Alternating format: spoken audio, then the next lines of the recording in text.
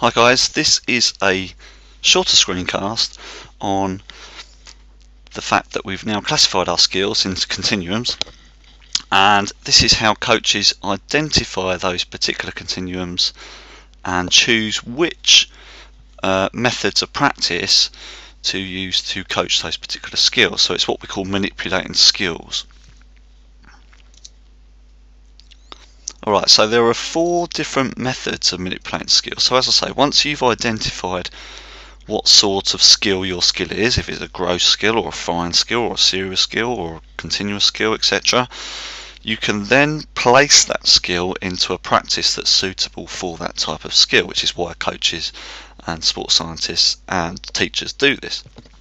The 4 main methods of manipulating skills practice or coaching these skills are as follows: part practice, whole practice, part progressive practice, and whole part whole practice. And I'm just going to go through each of those in turn very briefly, and we're going to develop these themes throughout your next lesson.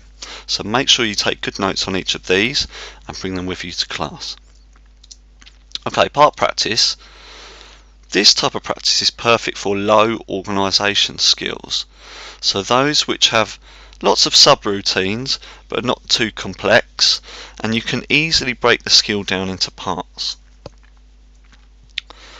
So for this type of practice you need to break the skill into each section, and then you practice each section on its own. Once you've practiced each individual section, you then put all the sections back together again and you practice the skill as a whole. A good example of this is a tennis serve. So when you do a tennis serve, or when you watch it on TV on Wimbledon or the Olympics, you can see the different parts, and what you can do with that is you can practice each of the parts on its own. So for example, we take Serena Williams, we could practice the ball throw. Okay, so you can just practice that bit on its own. So that's one part. I can practice that using part practice.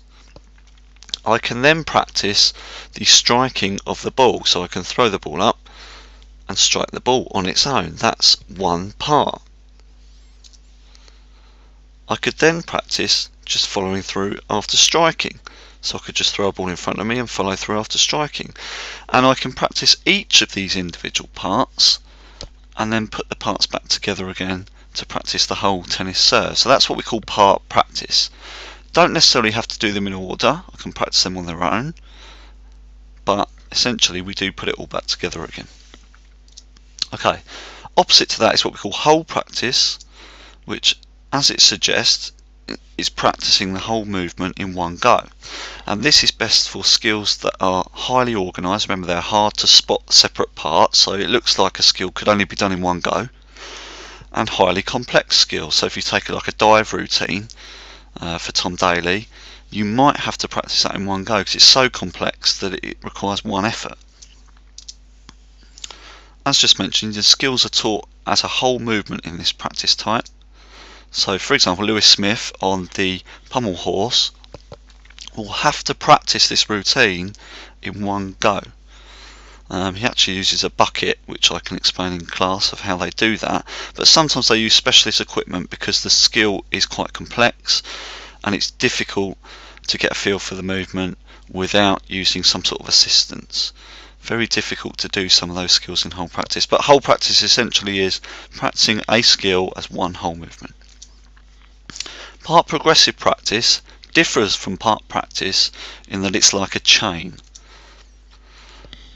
So if you've got a highly complex skill, such as a dive routine, Tom Daley again, or a serial skill, such as a gymnastics routine, where you've got lots of different parts to add together, this is perfect for that. And how this works is you practice one part and then on its own, and then you add a next part together to make 1 and 2. Then you add a smaller part on top of that to make 1 and 2 and 3, and then you keep adding small parts to make longer sections, and then that skill is then practiced as a whole at the end. So what I mean by that is if we take the triple jump. So to start with, we might just practice the run up and the jump, so as shown here. So the first part in part progressive might be practice the run, practice the run and the jump. So section 1 is the run on its own. Practice 2 is run and jump. So I've put 2 parts together. Once I've done that, I might practice 3 bits together. So it'd be run and jump and hop. So we now got 3 parts all together. That's one long part. Once I've done that, I might try the jump. So it's run and jump and hop and then a final jump. So thus creating the triple jump, which is effectively hop, skip, jump, which they know the terms as, but it's almost run, jump, jump. And then I could try and add on the landing. So I've gone from run, it's my first section. I've added a second section, so run and jump. Third section was the hop or the skip. Okay, so run and jump and hop or skip. Fourth section, start to jump again, so the last lunge. And the fifth section is just sort of mid-flight landing. Okay, so I'm adding all of those sections together a bit at a time to make longer parts. Whole part whole practice differs to all of them, and this is the most commonly used practice. And it's suited to pretty much most skills apart from whole skills, which are quite difficult because they're hard to identify the main middle sections. Essentially what happens here is you teach a skill as a whole movement first, so you have a go at it to start with. The coach will then spot a mistake when you take part in your skill, and he'll isolate that mistake to practice that section on its own. Once you practice the individual section you're weak at, you then go back to the whole skill and you practice it as a whole again. So for example, we take James LeBron, and if we use a layup or a slam dunk, he'll practice the layup or slam dunk on its own. The coach might say, okay, there's something wrong with your approach. We'll practice the run up on its own. So the coach might go back and we'll practice the run up on its own, just the run up.